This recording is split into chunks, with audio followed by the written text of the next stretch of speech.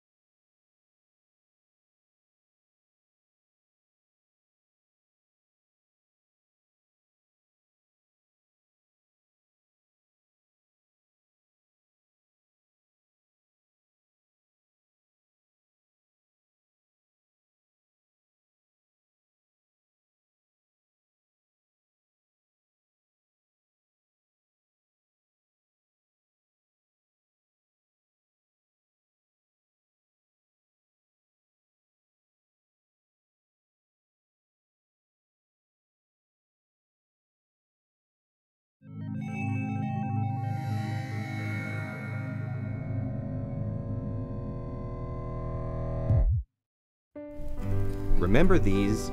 Laser light made records obsolete. NASA is on the verge of doing the same thing with space-based communications. Before the end of the decade, the Laser Communication Relay Demonstration Mission will revolutionize the way we move tons of data from orbit to ground and all around the solar system. The demand for vast transmission capability grows exponentially. Sensors are gathering more data than ever. Sophisticated command and control software talks more and asks more. Conventional radio frequency transmissions can't meet the need. That's why engineers at Goddard and partners like MIT Lincoln Lab, the Jet Propulsion Lab, and Space Systems Loral are working on the next generation of high data rate, low mass optical systems. Their goals are nothing short of imagining the future and bringing it to life. Imagine live, high-definition video feeds from faraway places in the solar system. That's the promise of LaserComm. The beauty of LaserComm is its scalability. Missions will see profound improvements, with speeds increasing from 10 to 100 times over today's RF transmissions. And huge bandwidth improvements are just the beginning. Reductions of hardware mass and power demands will see equivalent savings. Smaller communication systems mean more efficient power management, and more efficient power management unlocks a wealth of potential engineering options for other systems. LaserComm is just one part of NASA's new initiative to commercialize space. This particular demonstration will hitch a ride on a Loral communications satellite in 2017. Once on orbit, control of the optical module will be turned over to NASA Goddard for testing. two-way data transmissions from ground stations at White Sands, New Mexico, and NASA's Jet Propulsion Laboratory in California will put the system through its paces. But just a few years after a successful demonstration, NASA's own telecommunications relay system could be replaced with the more advanced hardware. Data transmission by laser light. That's a bright idea. And as a means for moving huge amounts of data efficiently and effectively, it's the communications backbone of ambitious plans for the nation's future in space.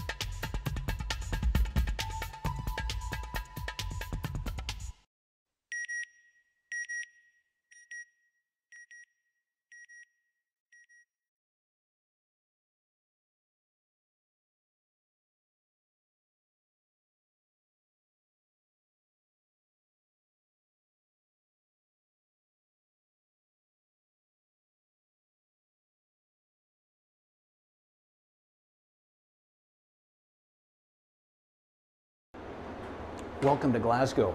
We're going to be watching live surgery. With me here is Dr. David Teenan and his expert technicians.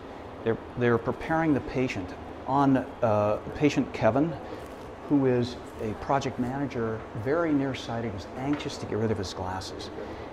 On Kevin's left is the intralaser laser, which is going to be used to create that protective LASIK flap. On his right is the Visex laser, which will correct his refractive error. They're doing the final preparations right now for the procedure. This will be his left eye. He's had his right eye done just a few minutes ago. So let's watch.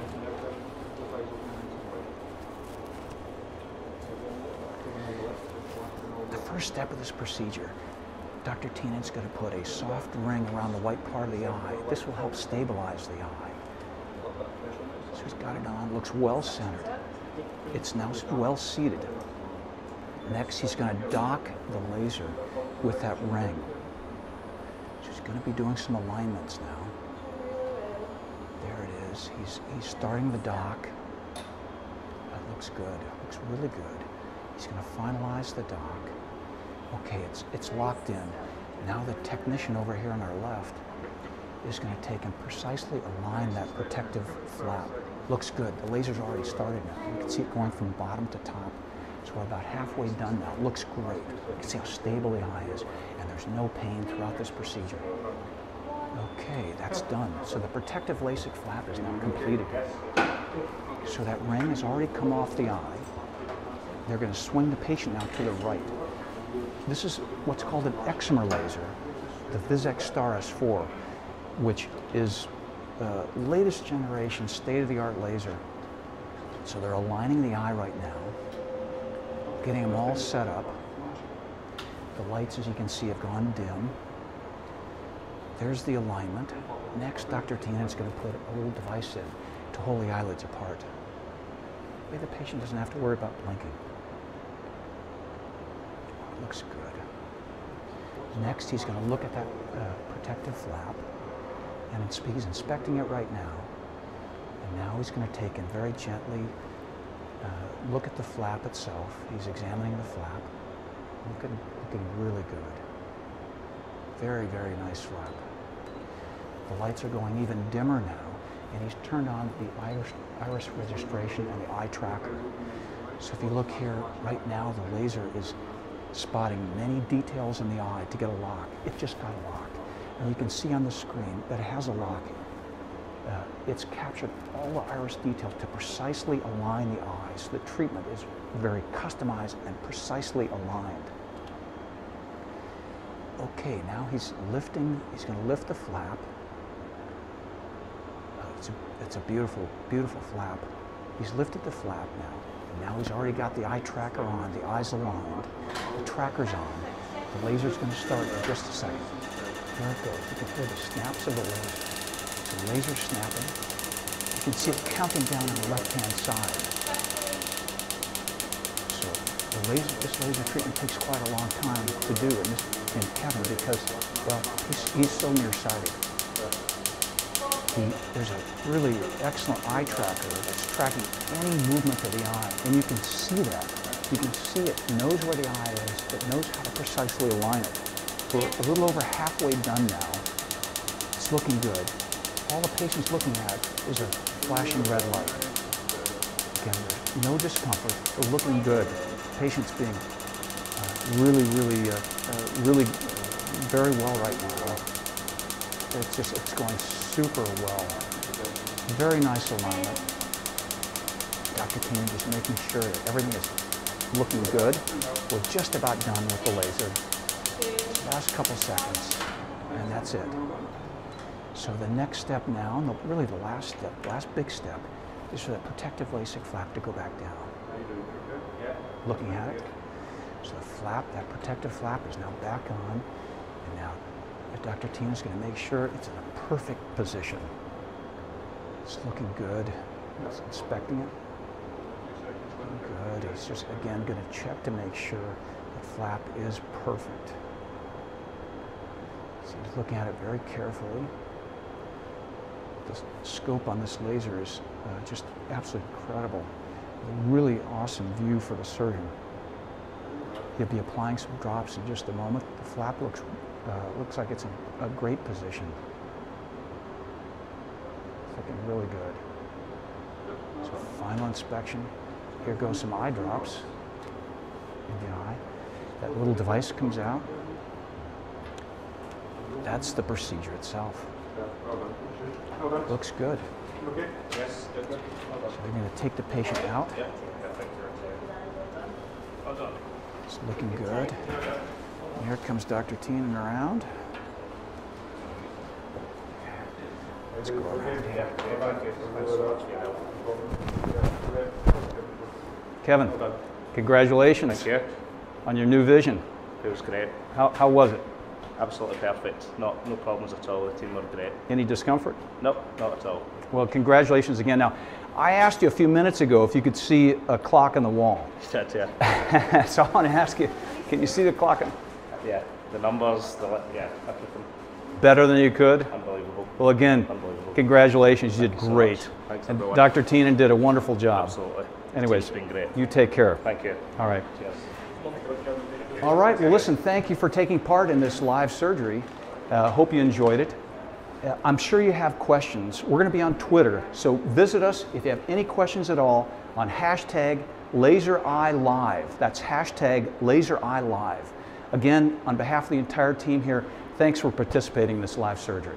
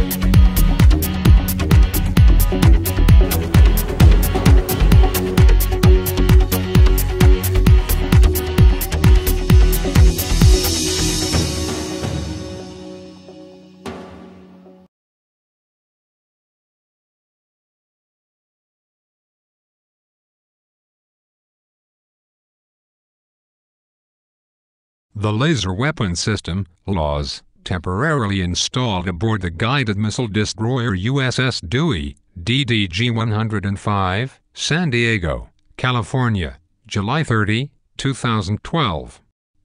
Shown here conducting operational test in San Diego, California is a technology demonstrator built by the Naval Sea Systems Command from commercial fiber solid-state lasers, utilizing combination methods developed at the Naval Research Laboratory. LAWS can be directed onto targets from the radar track obtained from a Mk-15 Phalanx close-in weapon system or other targeting source. The Office of Naval Research's solid-state laser (SSL) portfolio includes LAWS development and upgrades, providing a quick reaction capability for the fleet with an affordable SSL weapon prototype. This capability provides Navy ships a method for sailors to easily defeat small boat threats and aerial targets without using bullets. U.S. Navy video by Office of Naval Research / released in what could be a scene from Star Wars.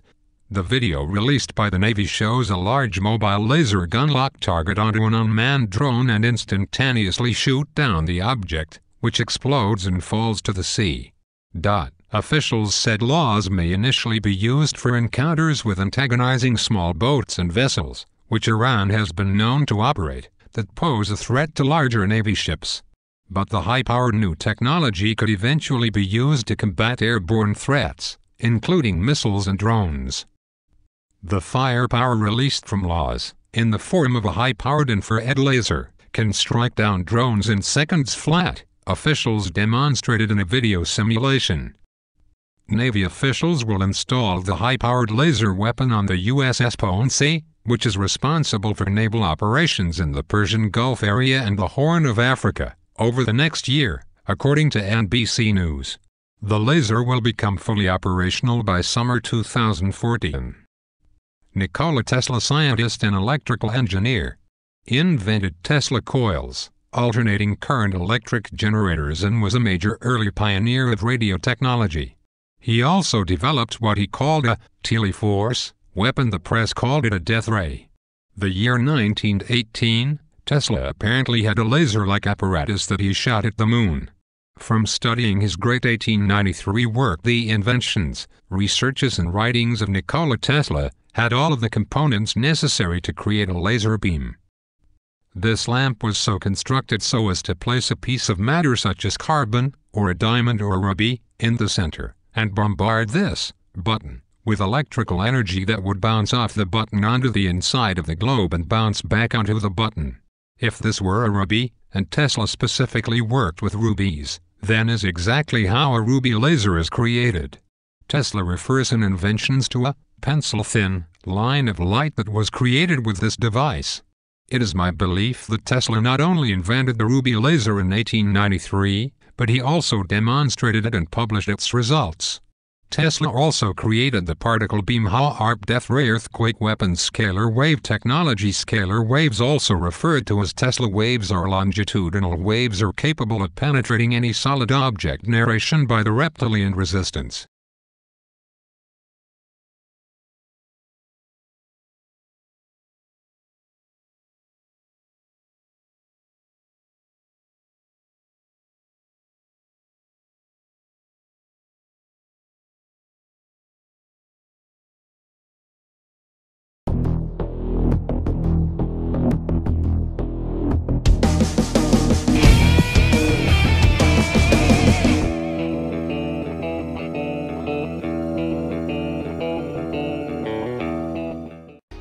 Lasers are everywhere and are used in a wide variety of applications. They're found in barcode scanners, DVD players, they're used in medicine, they produce dazzling laser light shows, and of course, they're instrumental in micromanufacturing. The acronym LASER, L-A-S-E-R, stands for light amplification by stimulated emission of radiation. The term was coined by Gordon Gould when he was a student of Professor Charles Townes at the Columbia University in 1957. Lasers exhibit some unique characteristics. First, they're monochromatic, which is to say that they have a single output wavelength, or a pure color with an extremely narrow line width. Depending on the laser type, they can have wavelengths from the ultraviolet through the visible or even in the infrared portion of the electromagnetic spectrum. Wavelength selection is important depending on the material being laser processed. As an example, UV lasers are usually best for drilling and cutting plastics. Lasers are also highly directional, where the beam can be as little as 1 millimeter in diameter and spreads very little over a large distance. In fact, lasers have been bounced off the moon to accurately measure the distance between the moon and the Earth. They're also coherent, where all the waves are exactly in phase with one another. The common components of all lasers consist of, first, an active medium, which can be a gas such as in a carbon dioxide laser, or a krypton fluoride, for instance, in an excimer laser, which is used to generate high-power UV pulses. A solid-state laser, on the other hand, has a crystal made of ruby, neodymium-doped yttrium aluminum garlet, or YAG as we call it, or neodymium-doped yttrium lithium fluoride, just to name a few. The gain medium can even be a liquid, although dye lasers are not used in micromanufacturing, and there are several reasons for that. The pumping source or energy input can be electrical, such as an HV discharge in an excimer laser, or it can be optical, using laser diodes to pump, for instance, a YAG or fiber lasers. And lastly, all lasers need an optical feedback, and this consists of a mirror or a high reflector and a partially reflective mirror, and we'll talk much more about that later. Finally, a population inversion is critical sustaining laser operation, where a large number of atoms are in an excited state. Looking at the energy level diagram, an electron is pumped to a highly excited state and transitions to a metastable region. The electron will seek its natural or ground state. However, it must release energy, and it does so in the form of a photon. Now, we have a lot of atoms releasing photons in all directions, and this is called spontaneous emission. This is similar to a black light, which is a UV pump source and a fluorescence dye. The dye absorbs the UV wavelength and emits a visible color in all directions. In lasers, stimulated emission is achieved by the optical cavity. Photons bounce back and forth between the mirrors, and as a photon passes an atom in an excited state, it too emits a photon, creating a cascading or a domino effect. The output coupler, being partially reflective, permits the laser beam to exit the cavity. Now, the chart shows the laser types commonly used in manufacturing. Wavelengths can be anywhere from 193 nanometers in the UV to 10.6 microns in the infrared. Average power is typically in the range of a few watts to a few hundred watts. And laser pulse durations can range anywhere from microseconds all the way down to a few femtoseconds. So thank you for viewing, and stay tuned for future installments on laser applications in micromanufacturing. If you have any questions, or if you want to suggest a future topic on lasers in micromanufacturing, please contact me. Thank you.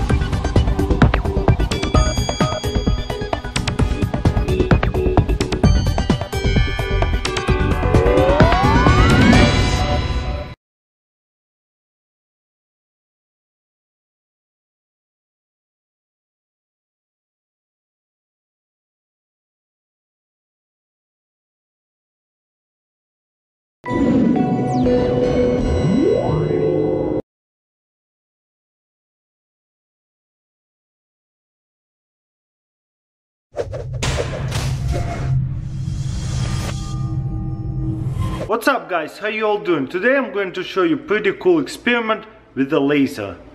Let's check this out. First we're gonna put sugar in and let it sit for like 24 hours. So I got a laser over here, and if I'm gonna put it to the aquarium water, look, you can see the lights are much better. So I put sugar over there, wait it dissolved and settled down. So all the sugar water is on the bottom. Now what happens if I'm gonna set the laser all the way down? Boom, look at this. The laser bends. Why does the light bends with the sugar water on the bottom? Please let me know in comments below how does this work. Pretty awesome, huh? So this water does not have any sugar, and if I'm gonna go up and down, you see light does not bend. So let me know in comments below, what does sugar do? Why does the sugar make the laser, the light bend? Pretty cool experiment, huh? Oreos with milk, grab a fork and stick it into the ice.